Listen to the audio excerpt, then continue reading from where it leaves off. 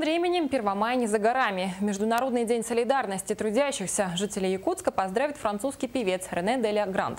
Сегодня он прибыл в столицу республики и сразу встретился с журналистами. Артист рассказал о цели своего визита. 1 мая он выступит на главной площади города.